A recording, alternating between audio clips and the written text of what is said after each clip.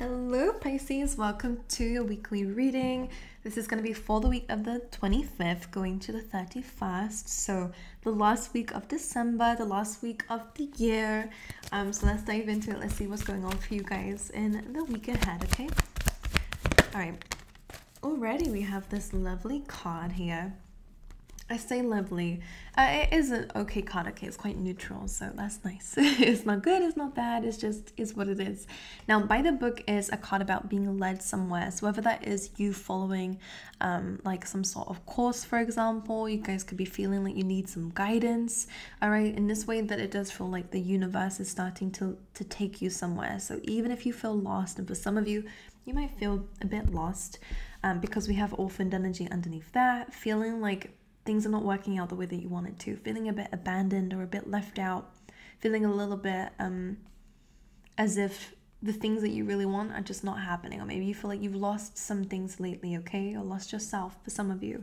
The by the book card is telling you that you are being guided somewhere. So even if you can't see anything on the horizon and things look a little bit dull or a little bit, empty around you, on a very spiritual level, you are being led somewhere. All right, so this is a card about going by the book, following the leader here, following where your guidance is taking you, rather than going, a bit crazy this time, because you are this baby elephant here. And I feel like whenever this card comes to life for me, this is an energy of like, this is boring. I'm going to do my own thing, or I'm going to go find it myself. Like, you might be not really trusting, or there might be some temptation to not trust where you're being guided and going on your own, or taking a big risk, basically. This card says it's not the right time to do that just yet, because things around you, there is nothing around you, basically, here. And I don't mean that in a bad way, but it's almost as if you are being led directly to where it is that you need to go, or where you desire to go for some, okay? So going by the book, listen to people who, this could even be watching people online. If something inspires you, then it's about kind of following their footsteps. Not to say that you can't create a path on your own at this time. It's not about that. It's by sticking to what you know works this week, because for some of you, maybe a lot of this disappointment or abandonment is kind of trying to go in a very untraditional route. And I'm not saying that, I'm just gonna leave that there. I'm gonna sneeze, I'm so sorry. Whoa. Sorry, Pisces, oh my god. In some traditions, one sneeze is an omen. So there we go. Some of you might need to hear that. Bless me. But anyway, yes, this book does say you are being led somewhere, or to seek some sort of mentor or guidance somewhere else, okay? If you are feeling a bit lost, if you aren't quite sure, try to do some sort of, try look into something. This is a good card for studying. It's by the book, going by the book, learning new things, or seeking someone who inspires you and following their footsteps, all right? Could be quite good for you. Let's dive in a little bit more. For Pisces, please, Spirit.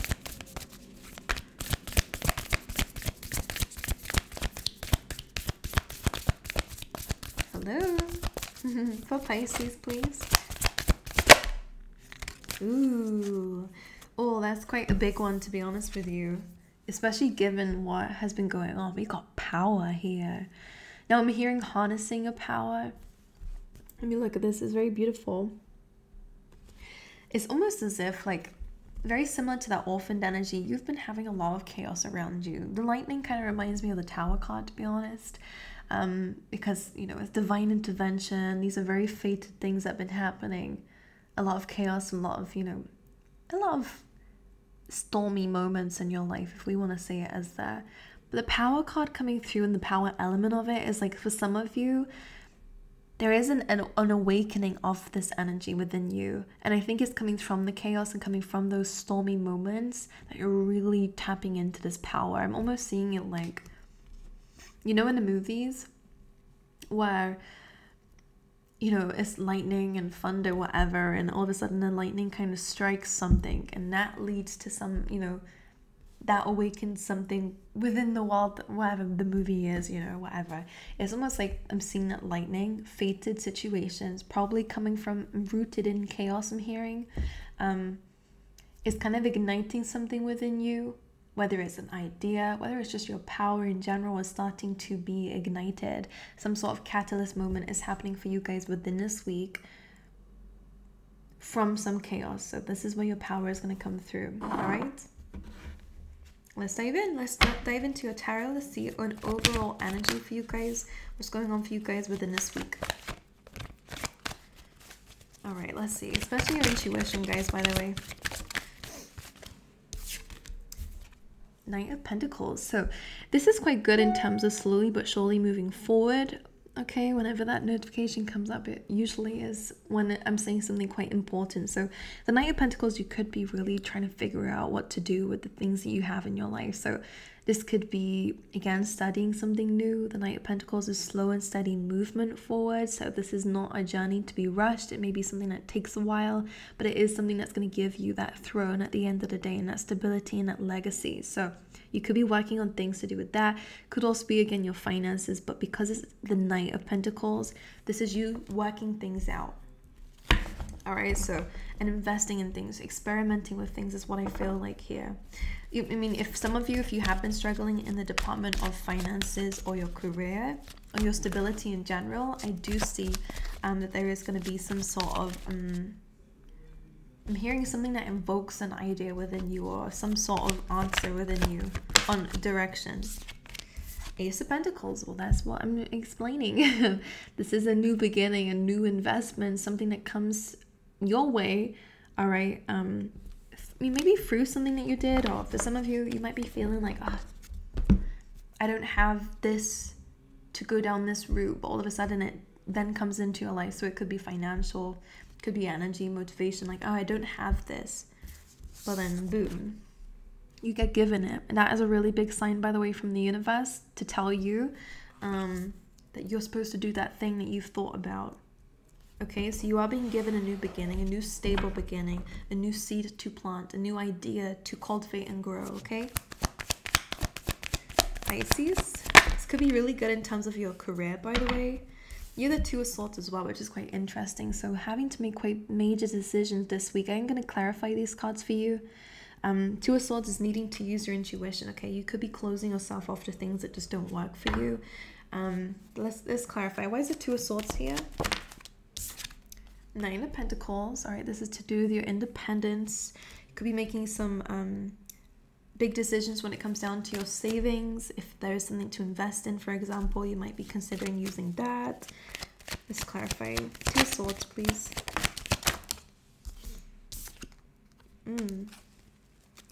This is very interesting, and I'll tell you why. Because the by the book card is very similar to traditions and beliefs, and again, obeying something higher than ourselves to ascend. This is a very traditional path. This is maybe, you know, for example,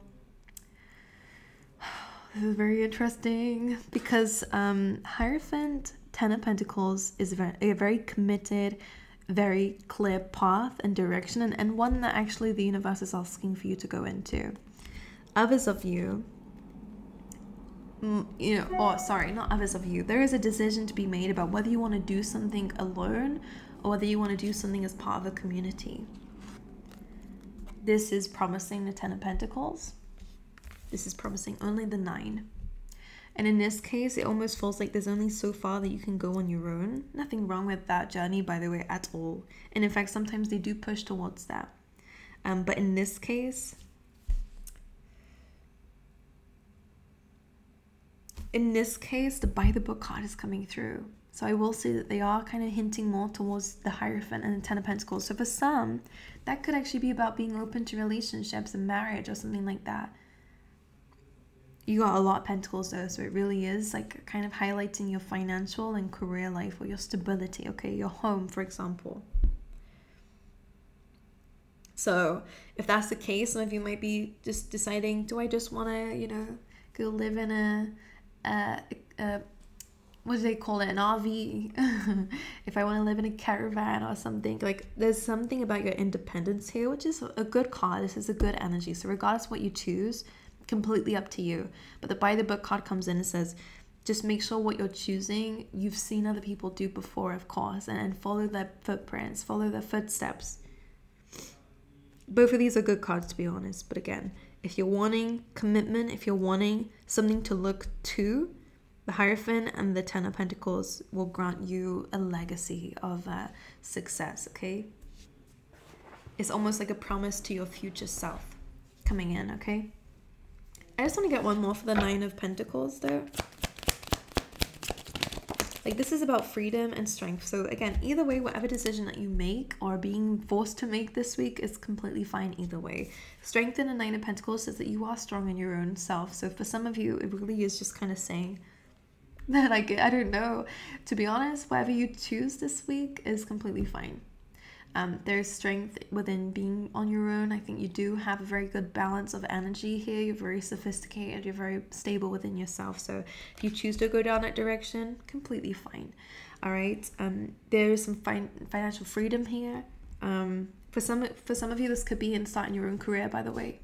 Whatever you choose, you could be getting like involved in like a company or a company idea, or, you know, people could be creating something and they want you in on it, okay? But you're like, but maybe I want to do something by myself though instead. Whatever you choose, both are completely fine. We do have much more committed and traditional route, and that is something that grants a lot, I say a lot more, a bit more than the Nine of Pentacles if it's financial or if it's stability wise, whatever it is that you desire. I think that should be the one that you choose. If you desire freedom and independence and being on your own, then that's completely fine.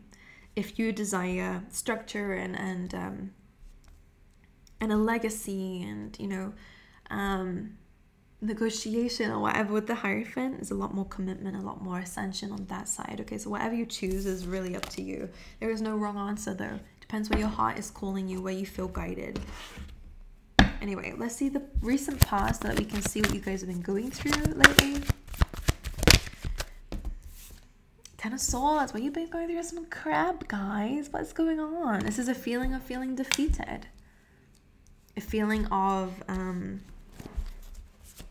some sort of ending in your life. The Moon, this is like very emotional stuff, okay? Maybe there was some secrets or things that were hidden, or again, that sense of feeling lost in the past.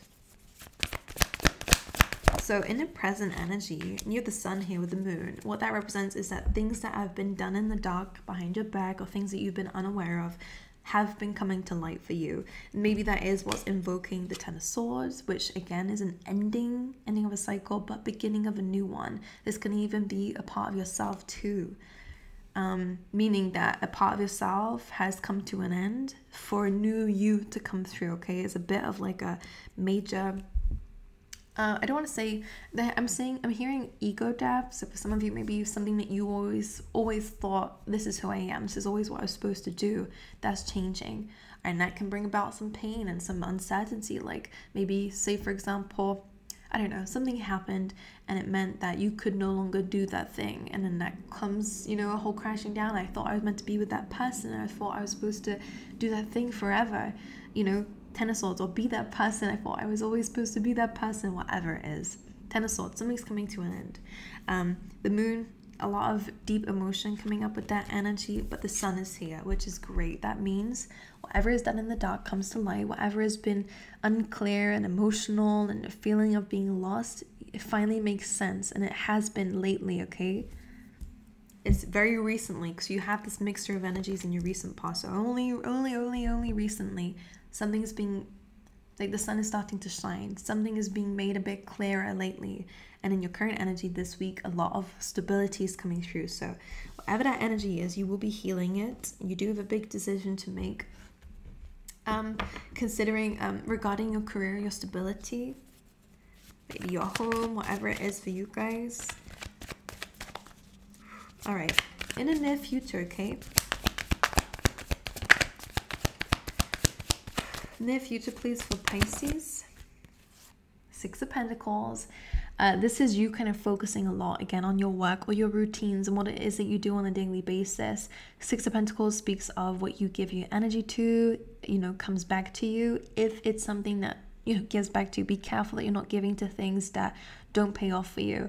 Whether it's bad habits or people who might be trying to take advantage of what it is that you have to give, or whatever it is. This card says here that what you focus on will grow regardless of what it is. Okay, like if it's If it's negative stuff, then we're going to grow in that area. We're going to get a bit sapped into, if we're feeding, you know, for example, just a very quick example, like negative feelings, negative emotions. If we're focusing on just that, that's the only thing that's going to grow. It's going to get bigger. We're going to find more things to be upset about and angry about. Six of Pentacles, yeah. Someone needed to hear that.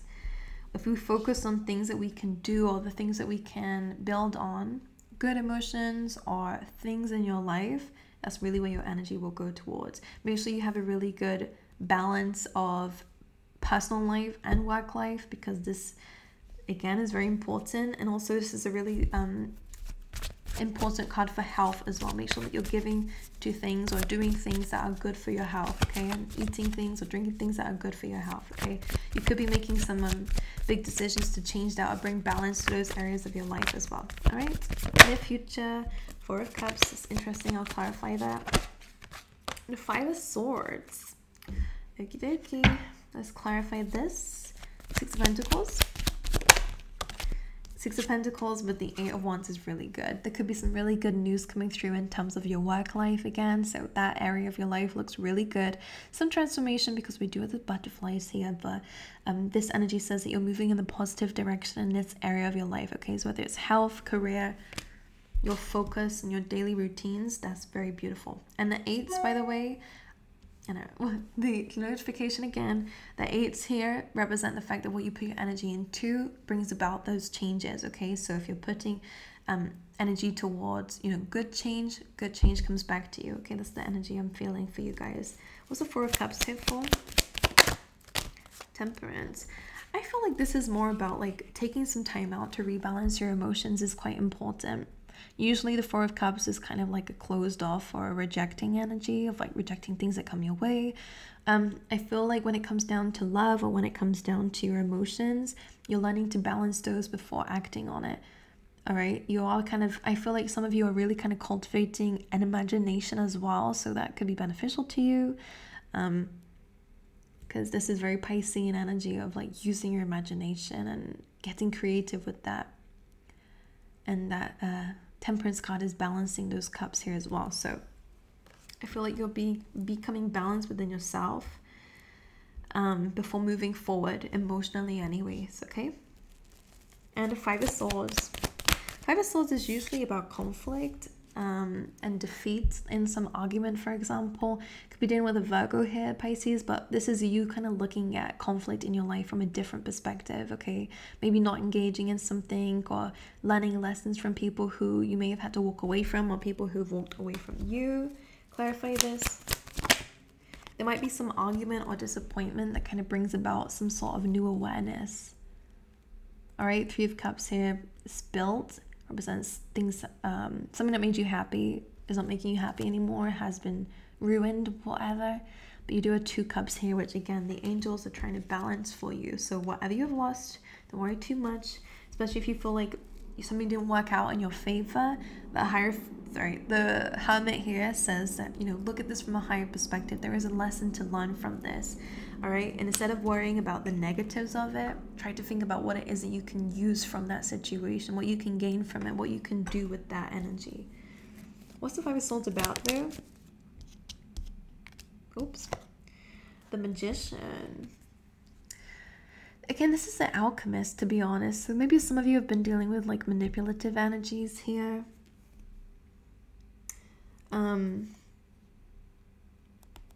The Hermit, the Magician, again, very strong Virgo energy. This is also Gemini. This feels like the Hermit here is kind of trying to shine a light again on things that needed to change are changing. And with the Magician, it's about being an alchemist. It's about using what you have left. You may not have a lot from a situation, whatever it is.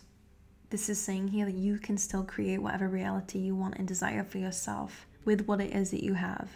Okay? All right, my angels, let's grab you some extra cards. This is, again, very similar to understanding of power. It's through disappointment, it's through defeat that we actually recognize who we are, all right, and who we're not either as well. So, you know, a situation may have not gone in your favor or may not in the near future, all right? Again, it's not anything to do with the decision that you're making now, so don't worry about it. It may mean, again, in terms of like I mean, you could just be reflecting on it, to be honest, with that Hermit energy. Whatever it is.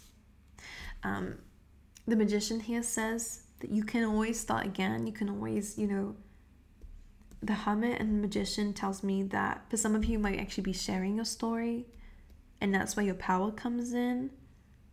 Or some of you are manifesting power through defeat, and that's what the Alchemist is. It's turning those negative emotions and that sadness into something that fuels your